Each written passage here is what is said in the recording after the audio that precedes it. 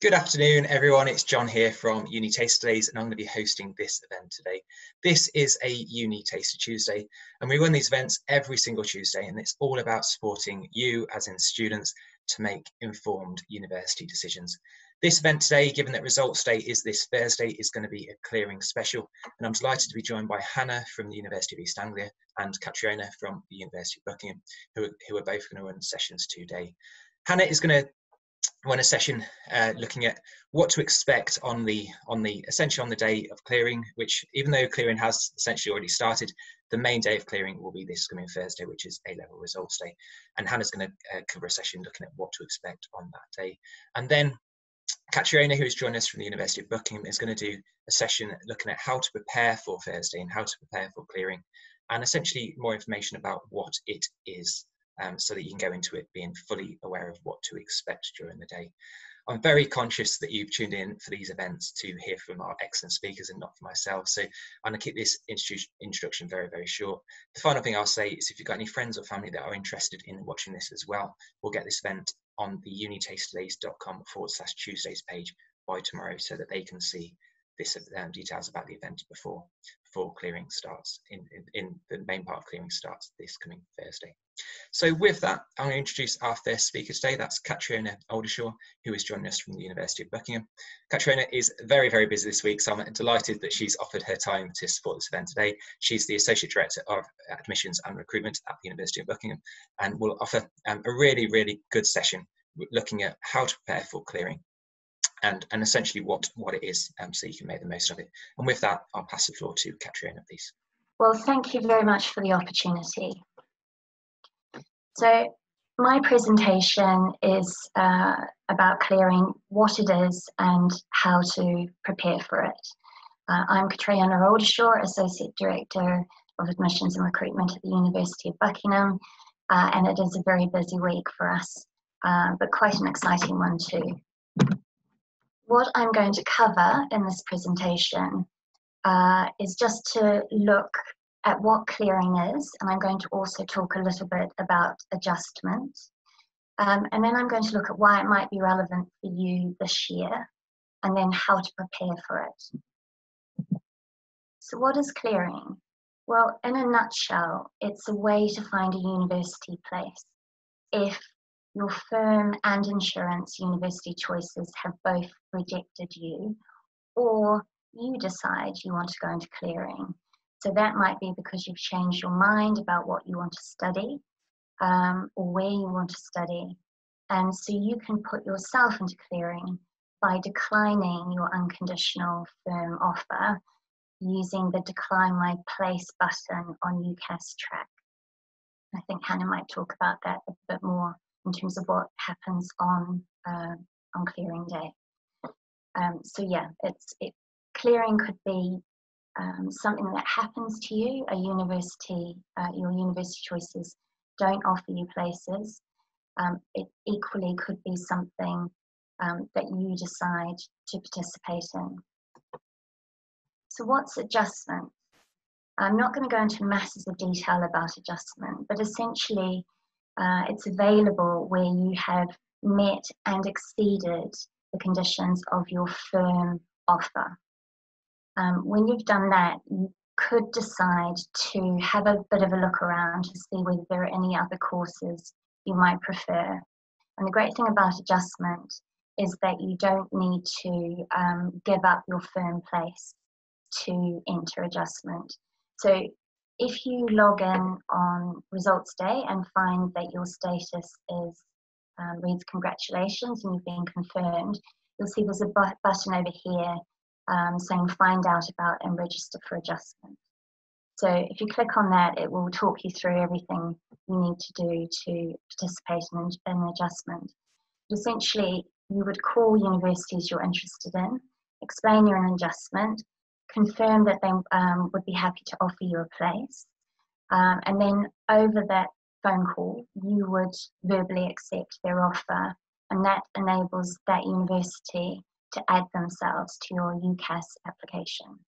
And then you have 5 days to consider whether to change to that course or to stick with your firm choice. And if you do nothing, you end up with your firm choice by default. So there are no exams this year, obviously. So it's incredibly different from a lot of other years. And I think it does mean that more people potentially could end up in clearing than normal years. There's been a lot in the news about this, particularly with Scottish higher results coming out yesterday. So hopefully you all understand that your results are not just going to reflect your predicted grades and your mock exam results. So your school will only be allocated a certain number of A stars, A's, B's, C's, etc., based on the past performance of other students at your school in those subjects. So the body called Ofqual, which is finalising all of the grades, is using your school's past performance to calibrate the predicted grades that your teachers have given you, and that will determine how many grades are available in each subject. So the grades you receive will basically be based on the rank, your rank in that subject in your school. So let's say Ofqual allocates your school 5 A stars for history. If you're predicted an A star but you're ranked 6th in that subject in your school, then you will get an A. But if you're predicted an A and you're 5th in that subject in your school, you'll actually get an A star. So we may see that this approach has winners and losers. So you may find that in some subjects you perhaps are getting a lower grade than predicted, but in another one you may actually receive a higher grade. And this isn't too different from previous years. Generally, people, the predicted grades aren't very accurate.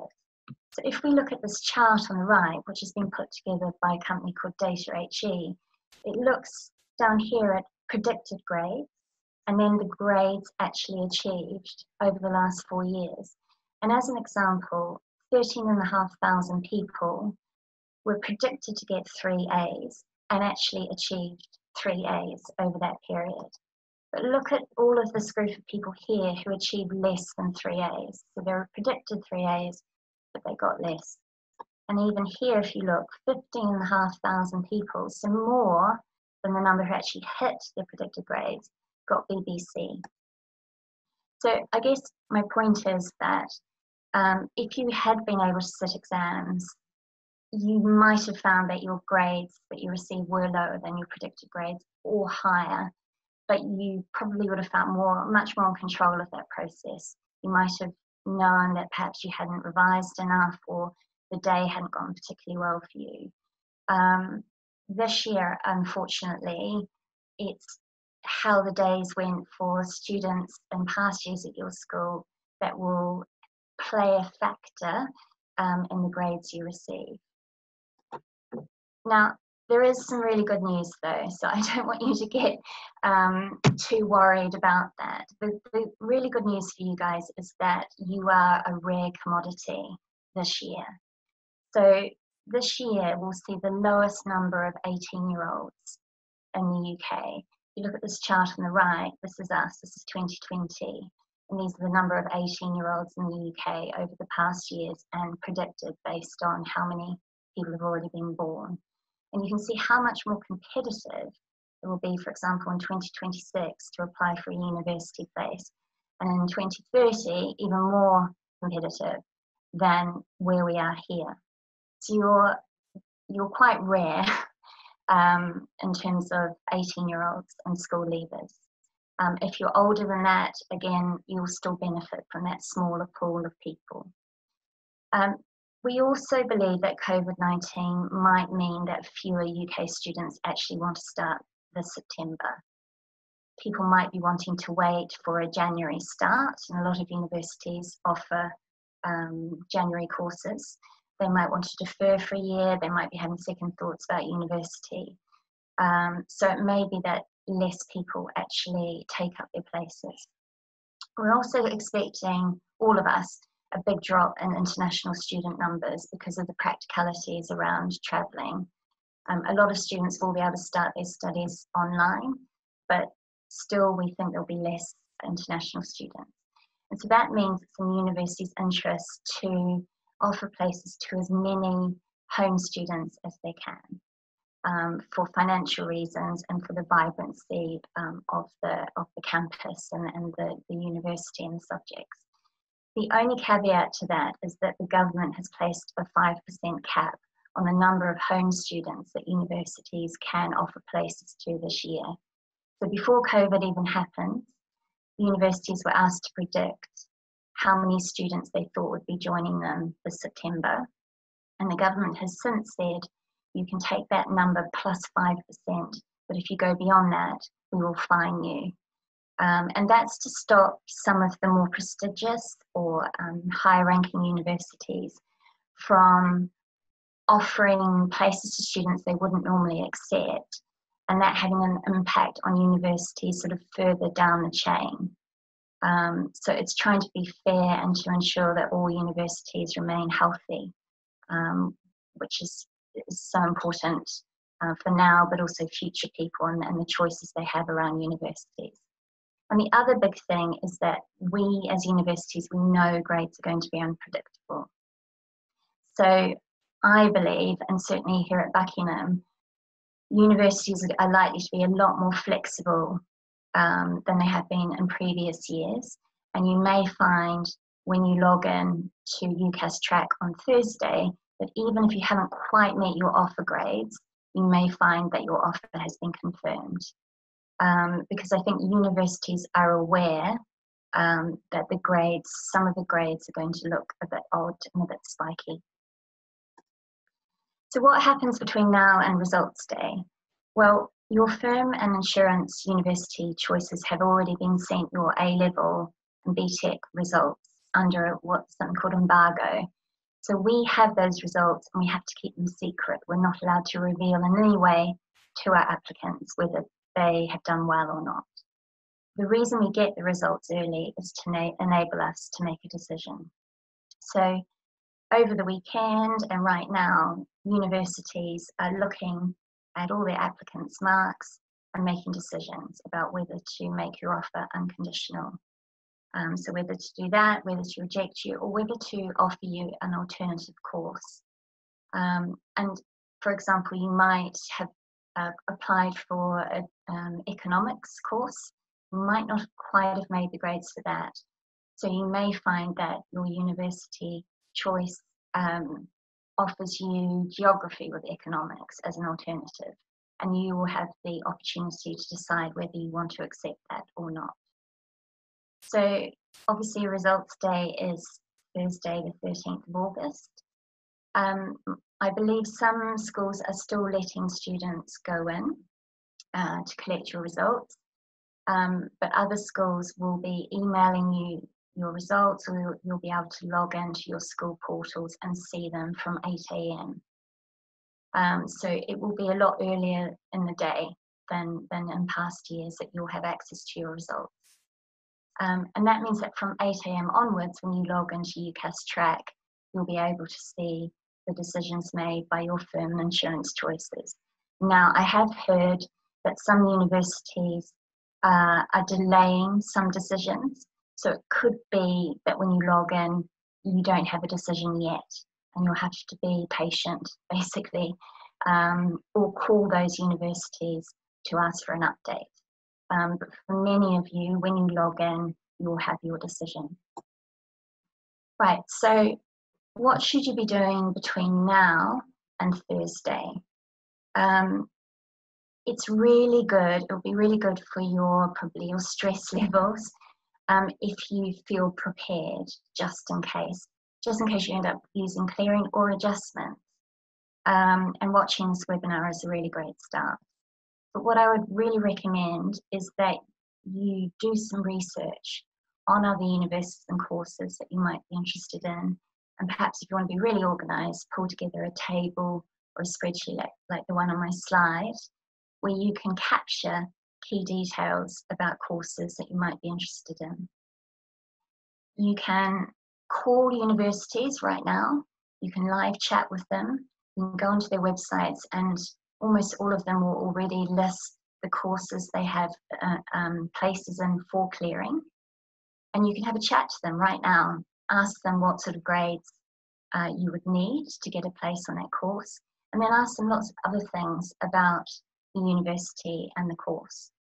If you are going to be living away from home, it's really good to check if they will have accommodation guaranteed for people coming to them through clearing.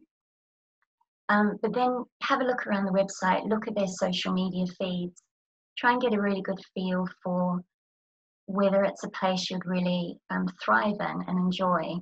Look at the clubs and activities they have, what sort of support do they offer you, what are the facilities like, do they offer job placements? They have a really good track record of graduate outcomes and jobs that people go on to. So have all of that information, because I think it would be really helpful if you feel that if you end up in clearing, you're then making really informed choices about universities and courses that you actually have started to get really quite excited about. If you make a note of their clearing phone number, then you'll have it immediately to hand. So I think when you get your results, and if you end up in clearing, your head might be in quite, a bit of a whirl. You might be feeling quite stressed. I think if you have a list in front of you, when you are ready, just pick up the phone and talk to people immediately. So that's it from me. I just wanted to end up with saying good luck. Good luck for Thursday. Everything happens for a reason. You may end up with some fantastic results you weren't expecting, or not quite the results you'd hoped for. But if you're prepared for clearing, then I think there's a good chance you'll end up finding a course that's a fantastic fit for you. And you may look back in years to come and think that going into clearing was the best thing you've ever done. Who knows? Thank you. Thank you very much, Catriona. What an excellent overview of clearing. Really, really, really good session. I very much appreciate that.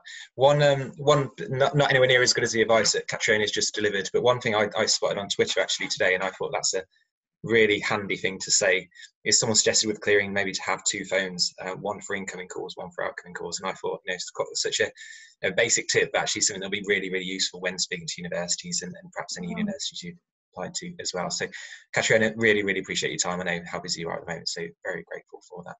And just to confirm, like I said right at the start, if you've got friends, family members, or if any teachers are watching this for these school groups, we'll do our best to get these videos at UniTasterDays.com/Tuesdays first thing tomorrow morning, noting how time sensitive this all is. Thanks, Catriona, brilliant.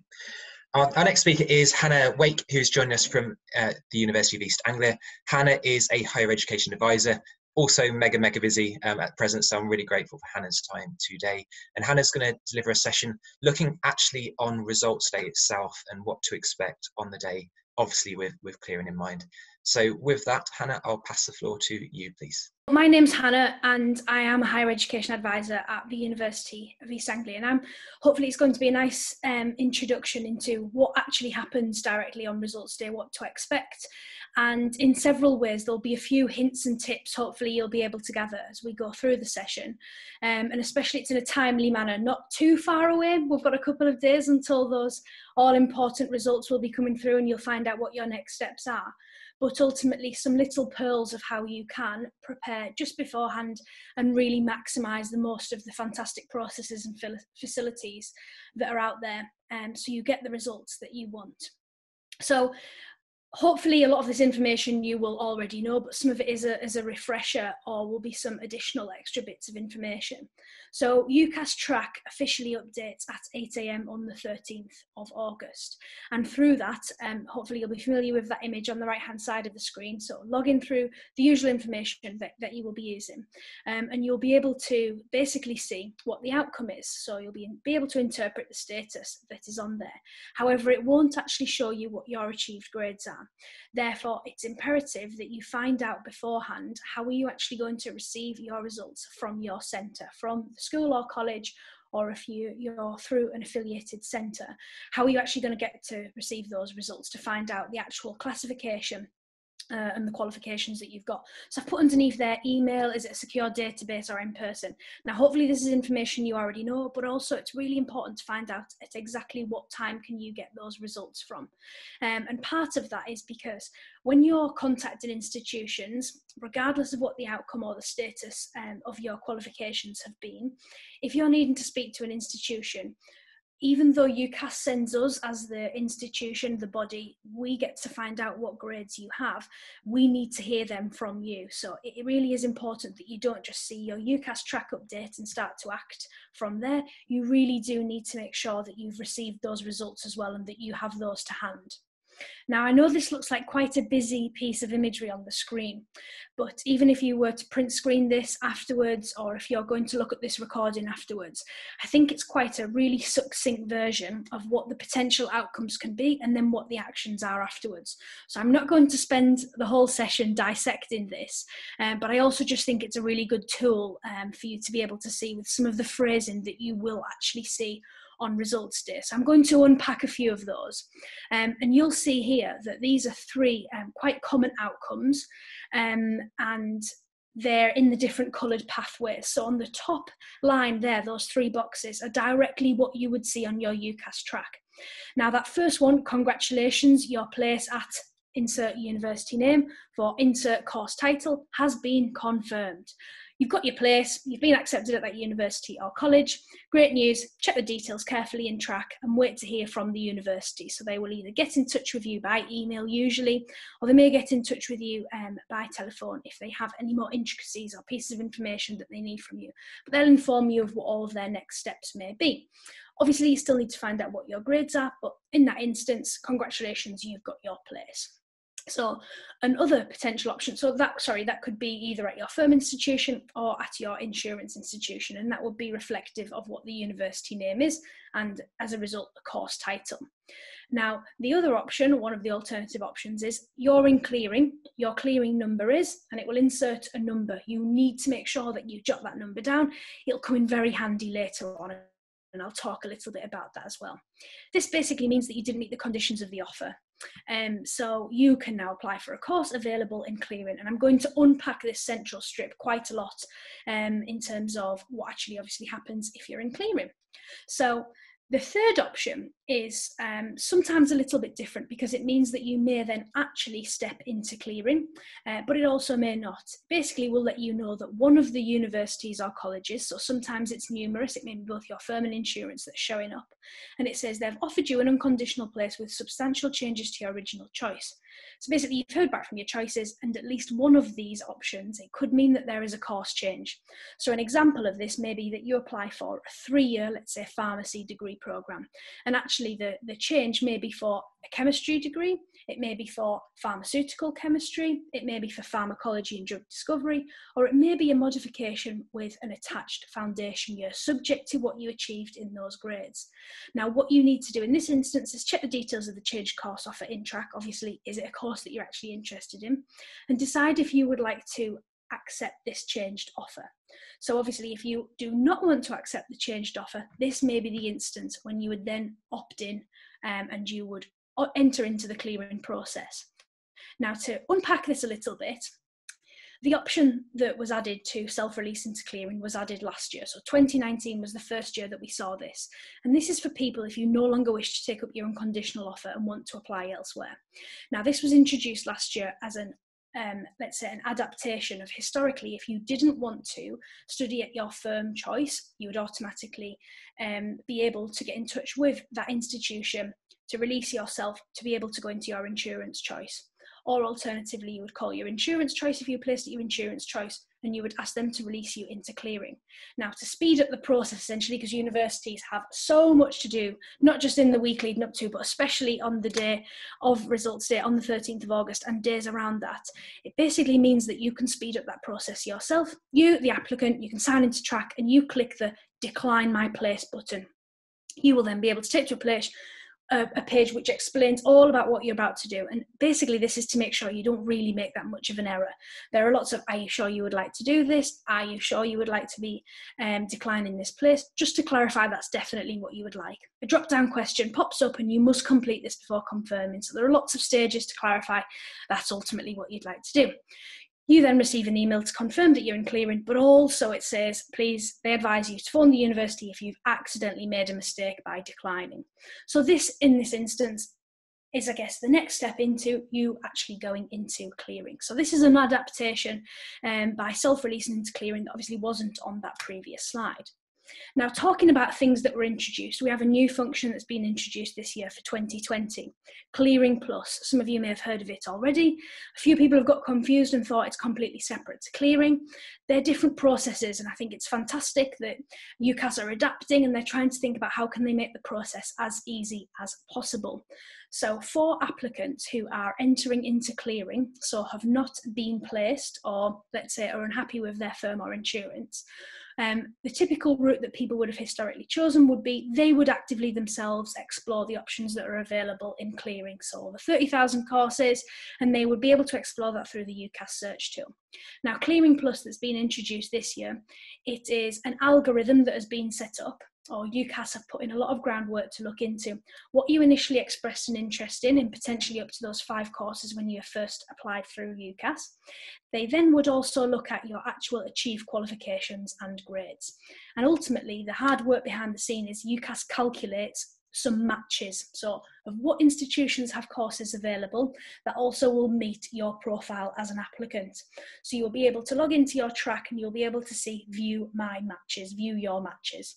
And basically it will come up as an option where you are able to scroll through to have a look at those options of courses in relation to technically matching with your achieved grades and qualifications. And there is a function that you can click on that allows an institution, so that institution for that course, to directly get in touch with you.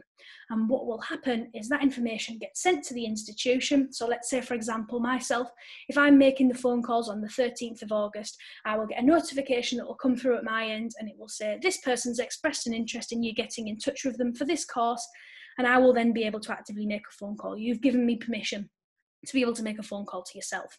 Now, both are fantastic options in terms of you exploring what is available and what is out there, but what is absolutely imperative that we stress here, the clearing phone lines typically will open around 8 a.m. So at the University of East Anglia, where I work, on Thursday, we will be opening our clearing call lines at 8 a.m, which means you can call us from 8 a.m.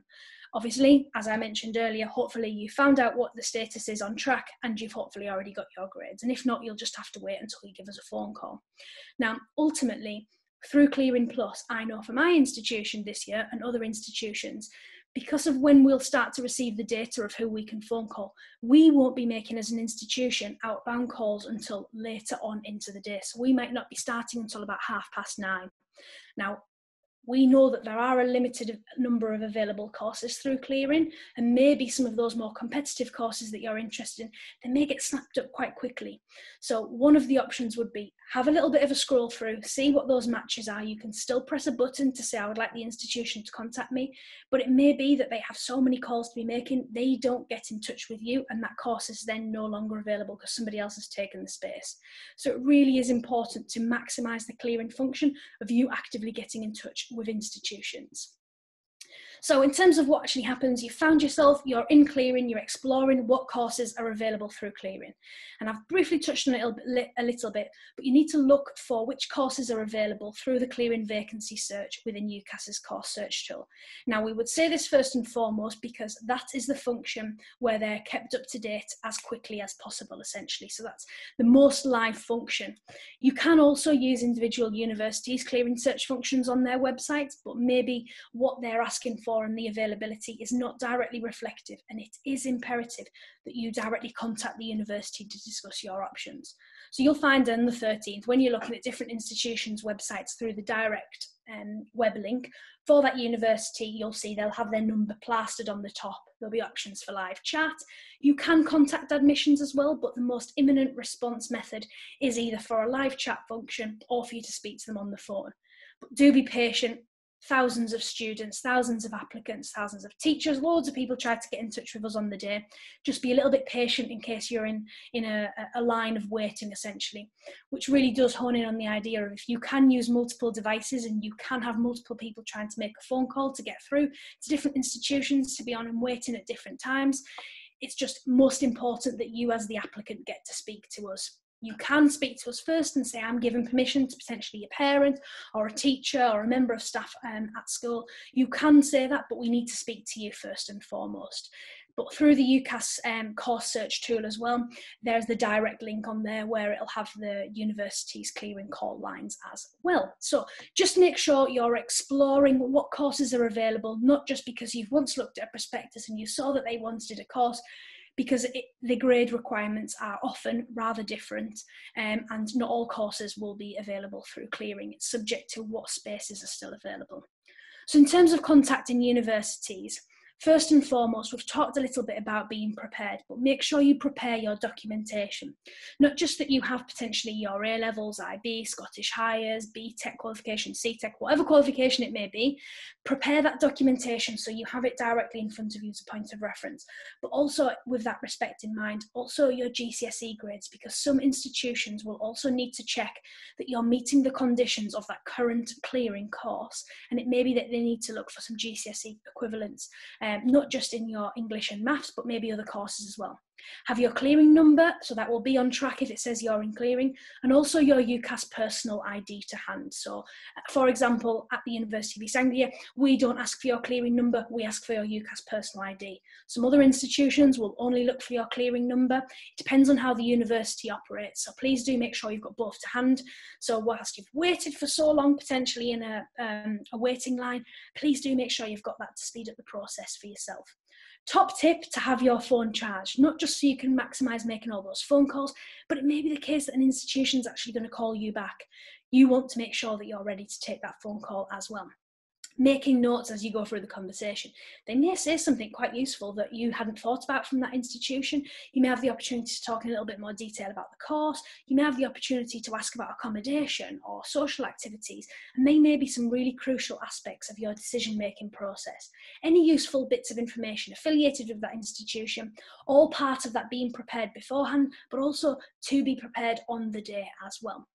Then the next stage is hopefully exploring the option of verbal offers. So if you've made the phone call, you've got through to a representative, they're asking you for your grades, are there any spaces available on this course?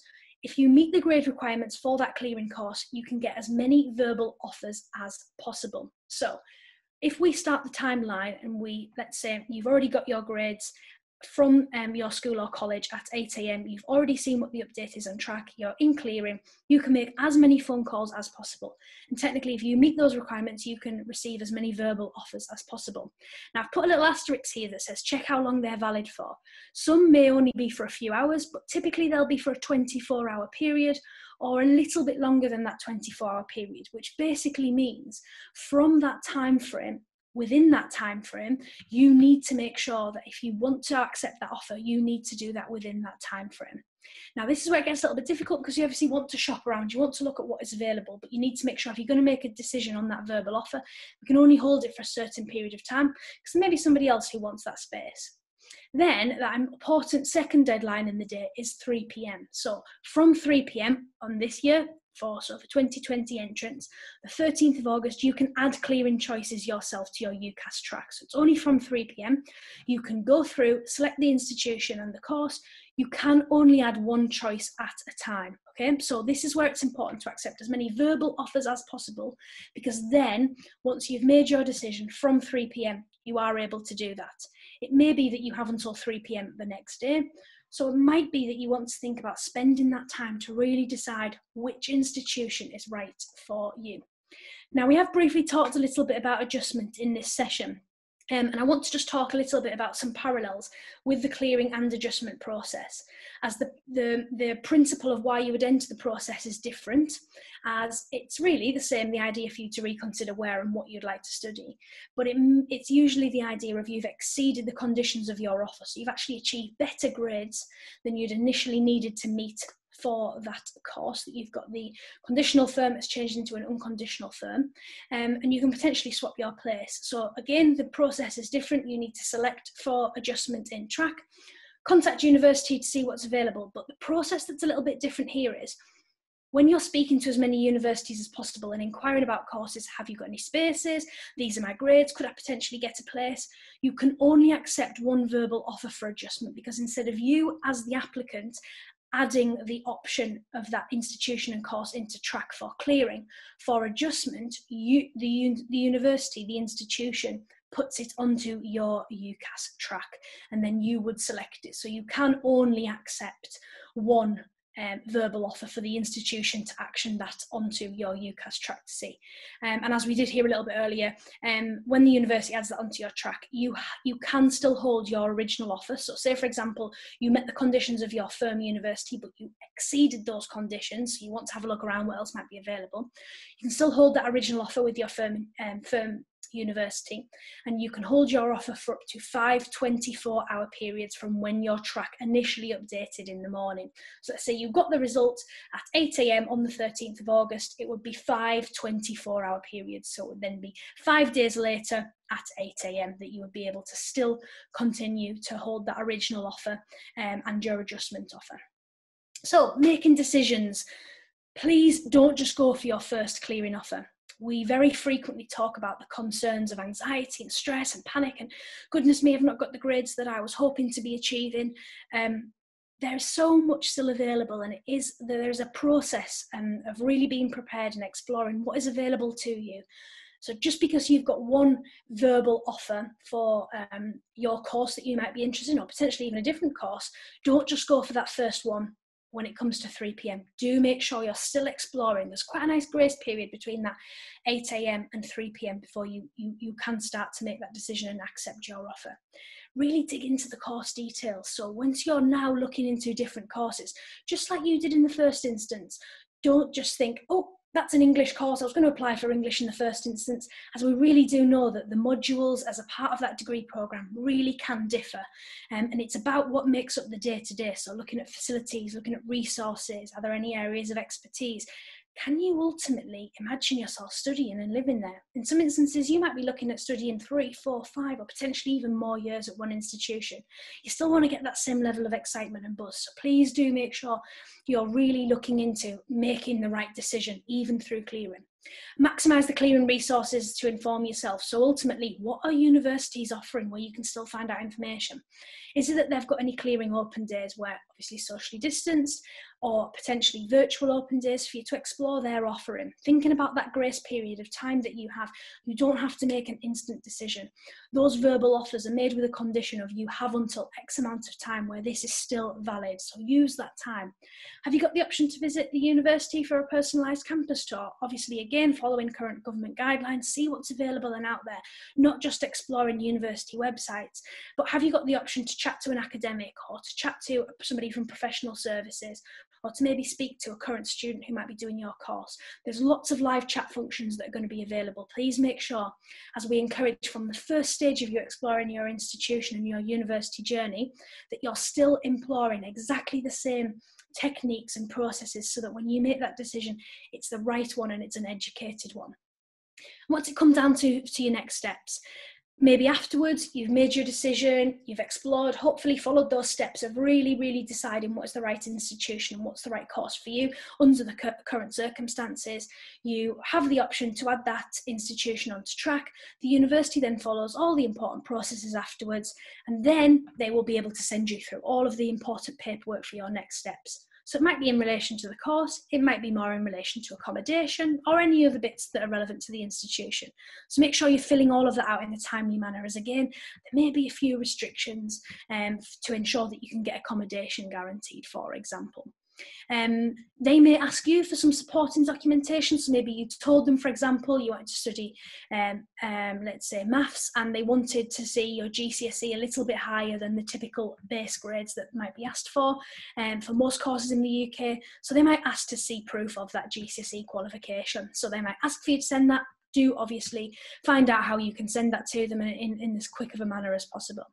And ultimately make sure your contact details are up to date. So there's the Your Details section of UCAS track. You might have filled that out absolutely yonks ago, but it ultimately is important because those will be the contact details that if anything is going to start to be sent out to you.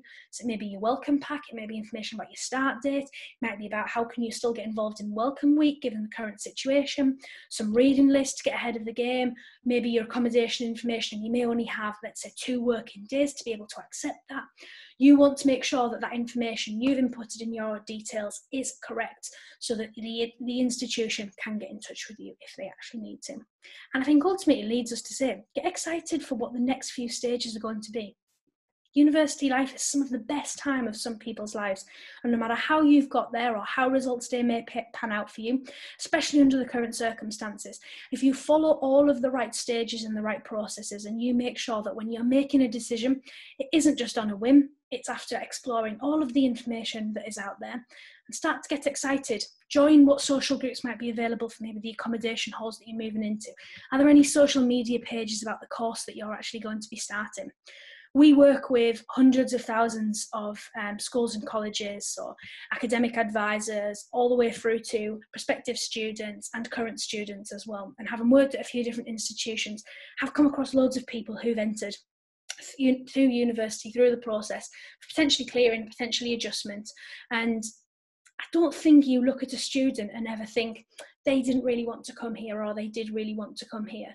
It's about you making sure that however you've got there, you know every single stage has been researched, and ultimately you're excited to come and join whoever that institution might be and whatever course that may be. Thank you so much for joining and listening today.